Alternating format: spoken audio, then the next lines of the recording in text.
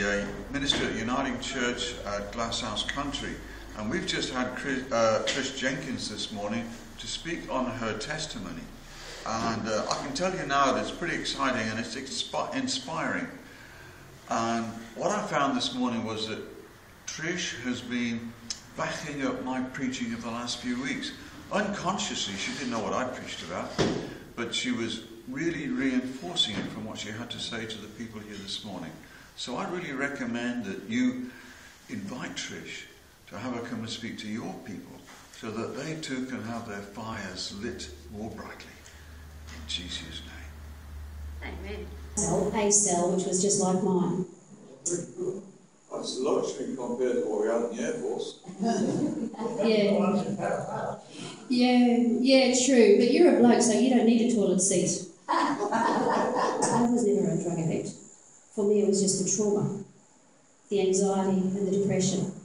And I said, Lord, you have given me a spirit of love, power. How can you have power when you're behind bars? It's all in how you look at it. Ask him for his perspective of that person, of that situation, and even of yourself. Because when he gives you a perspective of yourself, you just go, oh, perhaps I have a little bit of repenting of my own to do. Perhaps I was a little stingy. Perhaps I was a little jealous, a bit competitive, and thought, my cake's better than her cakes.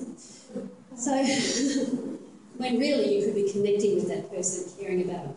Help me to think the way you think. Because, he says, my ways are not your ways. But he also says, learn my ways. My thoughts are not your thoughts. But he says, when you're my friend, I no longer call you servants, I call you my friend. That's when you share your thoughts with people.